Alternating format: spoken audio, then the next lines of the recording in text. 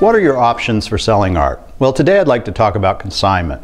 And that's generally for most artists, and not only artists, but people who have objects they want to sell, this is a very good way to do it, because a lot of art dealers, art galleries, they just can't pony up the money for big tickets.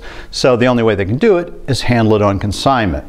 Consignment means that you give me the piece of art, I sell it for you, I'm your agent. Generally there's a period of time, and in my consignment it's for 6 months. The reason being is we need time to market it, put it on the web, and basically just need enough time to try to sell it. So I don't take objects as a general rule if I can't have at least 6 months to sell it. So once I have the piece, then my goal is to get it sold for you and give you a % of the sale. Consignments can run anywhere from as low as 10% if it was a great expensive object, just like a house, it would be at a lower amount, or it could be as much as, in my case, could be 40% that we're going to take compared to you getting the 60% depending on what it is. So you can kind of figure 10 to 40%, and a lot of places for artists it's even going to be 50%.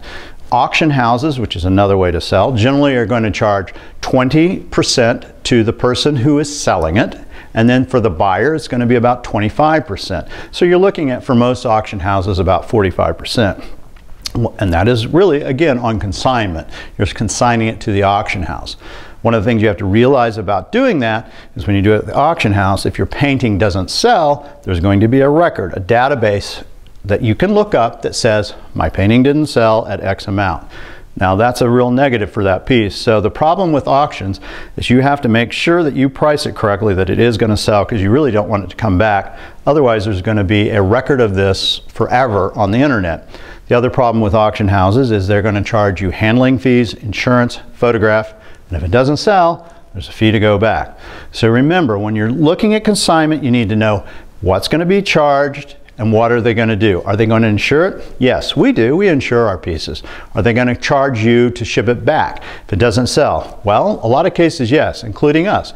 If you send us something, we can't sell it, you want it back after the 6 months, then we're going to ask you to pay to have it shipped back. It's not unreasonable, but we never charge you for insurance while we have the piece there, and we don't charge you for photographing it or putting it on the web or even the advertisements. That's all on our costs, as well as any kind of negotiation that it requires to get the piece sold. So don't think that by getting a very cheap consignment rate that you're getting the greatest deal. You want to get the piece in the hands of the person or persons that can sell it for the greatest amount in the shortest period of time. There's nothing wrong with doing a consignment. Just realize there are some things that you need to understand about the process.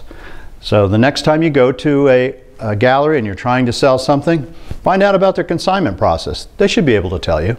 Good luck with your art.